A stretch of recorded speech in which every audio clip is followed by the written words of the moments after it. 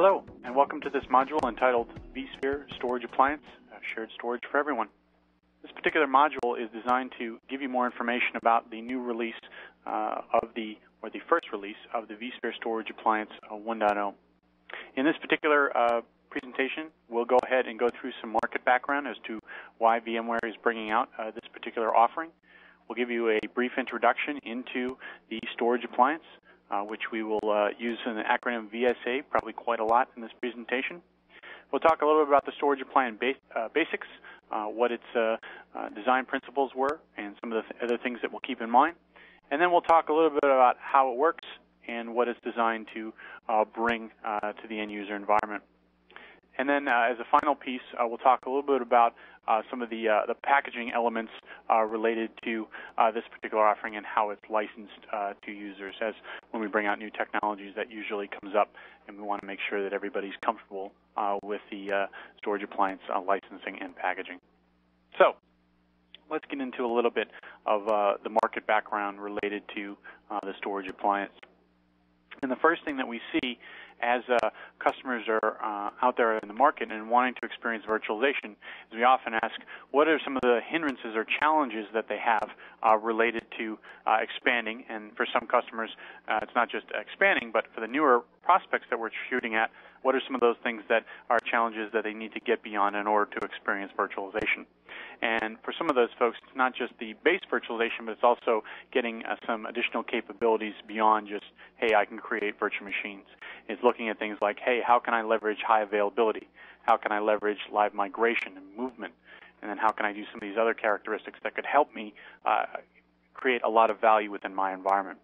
And so generally in this SMB space where we're targeting the storage appliance solution, we want to go ahead and help them with a variety of these characteristics and make sure that just because they don't have shared storage, it doesn't mean that they're not able to get all these great benefits of virtualization. And also, one of the things we really look at is we're trying to bring technologies that we offered for the enterprise for quite some time down into a smaller class of customer that can go ahead and really utilize these features just like some of the larger organizations do. So, you have to make sure that folks are able to understand and utilize these technologies as they continue to move forward with their IT infrastructures. So taking a little bit further look into the market that we're trying to shoot at with the storage appliance, we can see that in the case of the SMB, when they want to kind of unlock some of these additional capabilities around virtualization, the hindrance of not having shared storage, it really kind of relates to a couple of different challenges that they've seen. So number one, they may not have a lot of familiarity with shared storage, how to set up a more advanced SAN. They may not have that particular skill set in place and therefore cannot leverage some of those more advanced capabilities even if they'd like to. They may have tight budgets in place, so purchasing more advanced hardware configuration setups may not be in the cards for every single environment. And then the last piece is some just may not be aware that with a shared storage environment, you can create some additional value beyond just the core virtualization aspects. So if we're able to go ahead and look at this and basically extend the capabilities down to some of those SMBs, we have a lot of great opportunity here to offer greater capability without forcing a additional purchase of or use of kind of more sophisticated shared storage hardware. And then we can also just help them transition over time and move kind of to the next level pretty easily. And I'm going to show you how we're able to do that with the all-new vSphere storage appliance. So if we bring that storage appliance into the picture, we definitely want to bring forward this notion of having storage for all. So now, regardless of what size customer that you are, you can go ahead and leverage this storage appliance that will go ahead and enable you to create a shared storage repository from the existing resources that you have. And we'll get into more specifics in just a second. But again, we want to lower your overall capital costs. So if you're a new customer trying to get into this kind of applicability of virtualization in your environment, this will help you right away create a shared storage repository. It will lower costs for those of you who are more experienced within the virtualization environment. You may have a setup already, but you want to go ahead and further leverage this internal disk technology within the servers itself. We want to help drop barriers to adoption. so folks can get started as quickly and easily as possible. And then also, we want to give you some of those capabilities that may have not experienced just yet. So things like vMotion, which is our live migration for moving VMs from machine to machine. Our HA technology, which would allow you to restart a virtual machine that has died for whatever reason. And then even in the larger cases, this will also help you experience things like our DRS, our Distributed Resource Scheduler, as we go ahead and look at more advanced use cases. So again, the primary use case that we have for this environment is to go ahead and look at SMB-style customers, generally that are smaller, have 2 or 3 node configurations. But it is possible for the storage appliance to run in a remote office type of scenario for larger customers, or maybe in even kind of a departmental scenario for an enterprise-class customer as well. And you can see there what we'll get into in just a second, some of the description here, the appliance living on each of these particular nodes, as you see in the picture here, and leveraging the internal disk of the servers that are already in place, rather than requiring the purchase of a new piece of hardware. So if I get into some of the basics behind the storage appliance, this gets into some further detail around what we think the value of this type of tool is. So if you look at this from kind of a high level, there's a number of different capabilities that are really helping the end user kind of succeed in their mission of proliferating virtualization and utilizing new features. So number one, 5-click simplicity. Literally, to get this installed, it's a very easy install. To get it set up, 5 clicks, sometimes less depending on the configuration that you're using. So really just an easy way for folks to create value and then also save money at the same time by having this level of simplicity in relation to this setup. And that's very much in contrast to some of the more sophisticated and complexities normally associated with the creation of a shared storage resource. In addition to looking at 5-click simplicity, also looking at, as I mentioned before, high availability without the need for shared storage. So of all the features that we have, one of the things that usually happens with customers that are of a certain size, generally a 2-node or 3-node configuration, they could care less about server consolidation, because they're not looking to virtualization in order to provide consolidation. What they're looking to do is provide better availability characteristics. And without shared storage, we're not able to provide our HA technology so that we can handle the failover of a vSphere host or a virtual machine.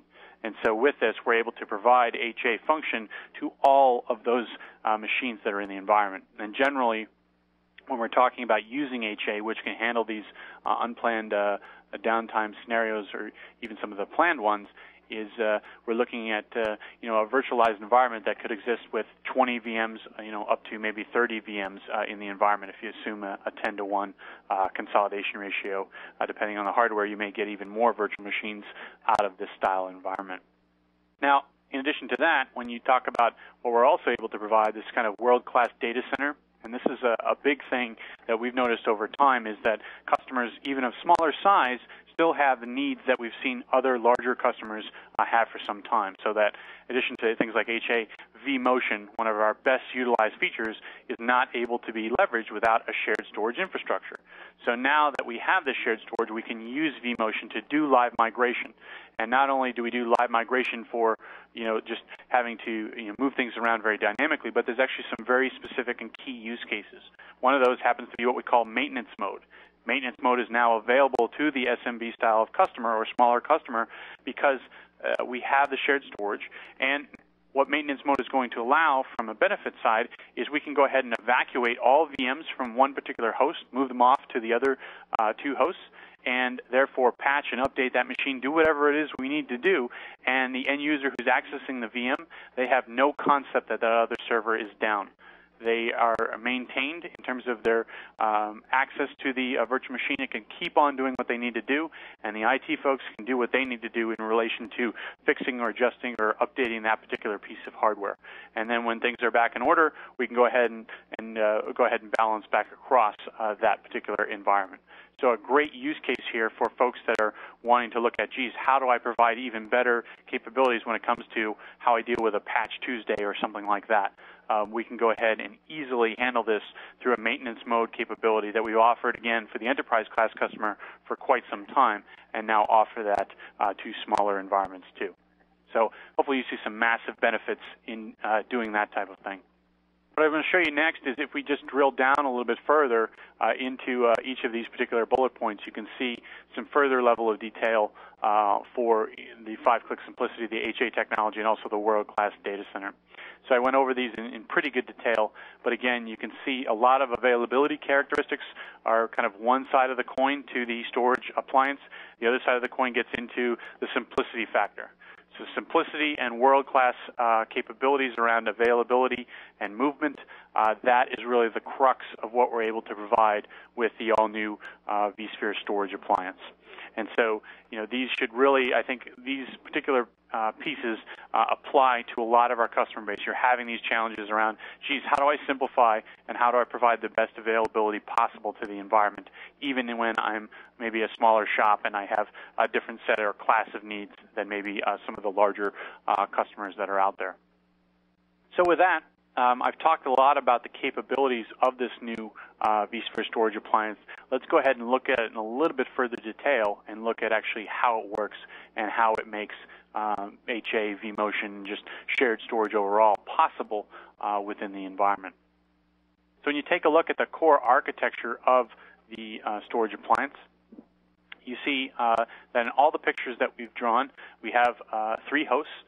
We have shared storage in that we're actually able to take the storage inside of the servers, and then you have that kind of blue VM that's there, indicating that that could be a major portion or component around the storage appliance.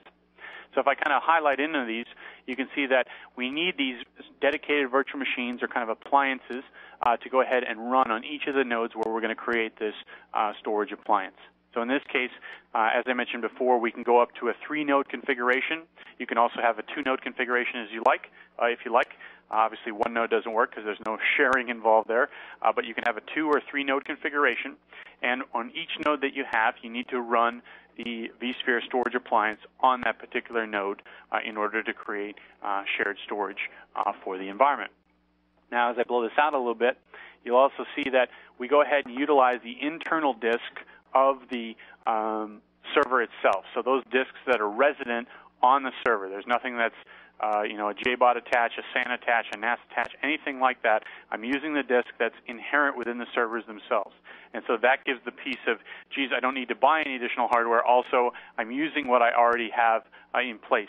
And as we know, as disk drive technology has moved along, generally there's a lot of good capacity under the hood for a lot of the servers that are out today. Even the some of the legacy servers have a fair amount of disk space available in order for us to go ahead and utilize a technology like the storage appliance. But again, you can see that as a result of my picture, I'm not adding any additional storage in order to make this work. I leverage what's already there, and that's part of the massive value that we get out of the storage appliance. If I build this out a little bit further, the other thing that you see too is that I'm clustering this storage across the nodes. So obviously this provides not only the ability to add capacity, but also helps me from the availability characteristics. So if I should lose one particular node, just because I do that doesn't mean the storage appliance itself is going to have a failure. I have redundancy built in place. We'll talk a little bit more about this in the form of the RAID that we offer, but we can go ahead and enable the use of this storage across the environment and also make sure we have the correct protection mechanisms in place in order to make this fully functioning and to make sure that it has a complete HA scenario. So with vSphere, we actually offer a number of different additions and kits for customers to leverage. And with the storage appliance, you can actually use the storage appliance with many of the, or just about all of the kits and additions that we have. However, the primary, I think, consumption model for this, given the fact that we can use 2 nodes or 3 nodes with the storage appliance, will be for those folks that use the Essentials Plus offering that we have. Essentials Plus today, if you're unfamiliar with it, it offers a 3-host configuration with up to 2 CPUs each. It has some additional capabilities around vMotion, HA, data recovery, and it also offers a centralized version of the vCenter server. Because of the makeup of the storage appliance and that configuration, we think that most folks are going to want to consume the appliance along with Essentials Plus. And you'll see a little bit more around this when I get to some of the packaging elements that we get to a little bit later. You could also use this with the standard edition that we have. So you can go ahead and do that. And when you use, again, either Essentials Plus or Standard with this appliance, that will enable you to use high availability and vMotion without having the need for more advanced shared storage hardware. In addition to that, for some customers, they may want to go ahead and leverage this with Enterprise or Enterprise Plus. If you go ahead and do that, that will also enable you on the enterprise side to leverage things like fault tolerance and also our distributed resource scheduler, our load balancing capability, because you have that shared storage in place, so those are enabled. And then also at the higher end, you have the Storage vMotion technology, which would allow you to do a couple of things. Storage vMotion allows you to fix possibly poor performance layouts that you have for your storage related to virtualization. It also allows you to do interesting things like if I have an array that I either purchased and I bought a new one, or I have an array that's coming off lease, and I need to go to a new one, I can go ahead and utilize Storage vMotion without any disruption, moving the actual data associated with a virtual machine, not just the container itself like I move with vMotion. So again, the primary way I think people will consume this will be through the Essentials Plus offering because of just the configuration size. There will be some that use it with Standard, but then you can use it with Enterprise or Enterprise Plus. You could also use it in a remote office scenario as well. There'll be some other updates eventually to Storage Appliance to make it even more applicable in a robo type of environment, but you can also do that today as well. Getting a little bit further detail into what we're able to do and what the Storage Appliance is able to do. So just from a compatibility perspective, you will need vSphere 5 in order to utilize the Storage Appliance 1.0. So we have to pick a version, obviously, to kind of set a baseline, and we've done that with version 5. So you can go ahead and utilize it there. In terms of scalability, if you need to add capacity to your Storage Appliance, the way you'll do that is by increasing the number of disks inside or changing the disks inside the server itself. So again, remember, we're not using any external capacity, NAS, SAN, JBOD, what have you. This has got to be server that's internal to the host itself. In addition to that, in terms of protection, we do offer two forms of RAID depending on the particular piece we're trying to solve in terms of the challenge of availability. So to do a cross-node RAID protection, for those who are not familiar with RAID, we've done an array of independent or individual disks. RAID 1 cross nodes in order to make sure that we have protection against disk failure. And then we have RAID 5 that actually does protection within the actual node itself, so we could withstand the loss of a particular disk drive as well. So some good availability pieces. The other side, beyond that, going beyond VSA, the Storage vMotion I mentioned before, if you're a larger environment and you want to leverage that, or even in the case of some smaller customers, we do have ways of helping you migrate if you move on from the virtual appliance into a larger configuration. We have ways of doing that for you, so it should be pretty seamless to move from the vSphere Storage Appliance into a larger config if you should do that over time, because we all know that today's small customers become tomorrow's larger customers. One other thing I want to say, too, about the Storage Appliance, very important to read some of the release notes around this. The Storage Appliance will have a very specific hardware compatibility list, or HCL. So there are some devices that are qualified against this. And as you'd imagine with any 1.0 implementation, it's a list that we have right now, and will get a lot longer as we continue to proliferate, and that will actually get a lot longer very, very quickly.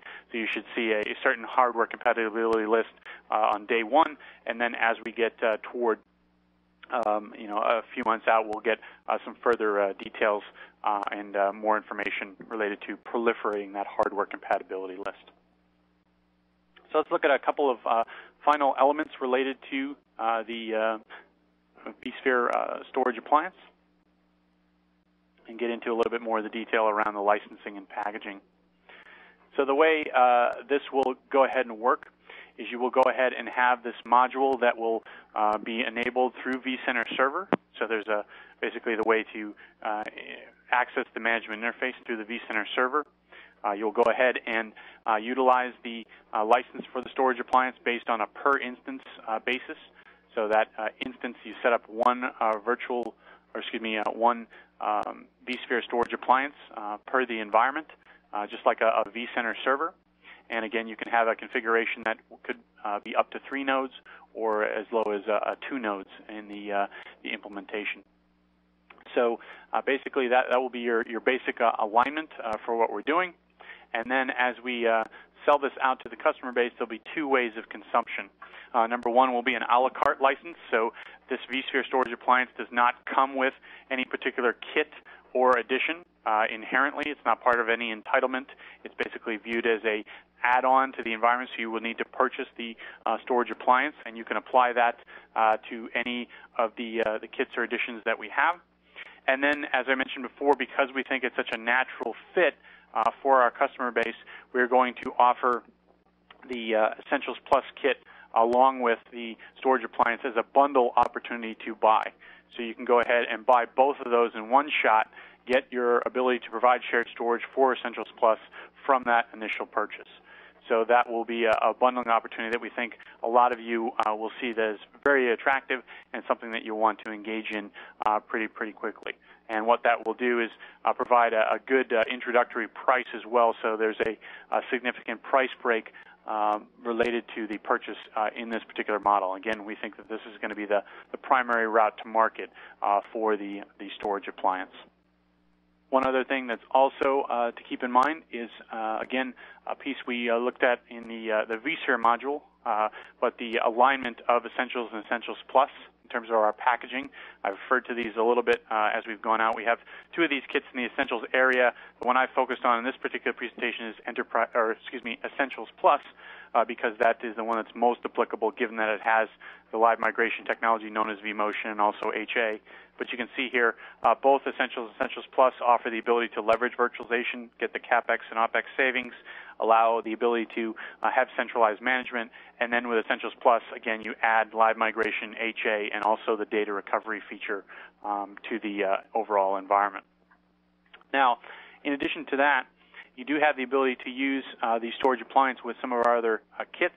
These are some of the acceleration kits that we use for taking people from Essentials and Essentials Plus into a larger environment, or those just getting started with virtualization that might be a little larger than Essentials and Essentials Plus. You can utilize standard Enterprise or Enterprise Plus acceleration kits.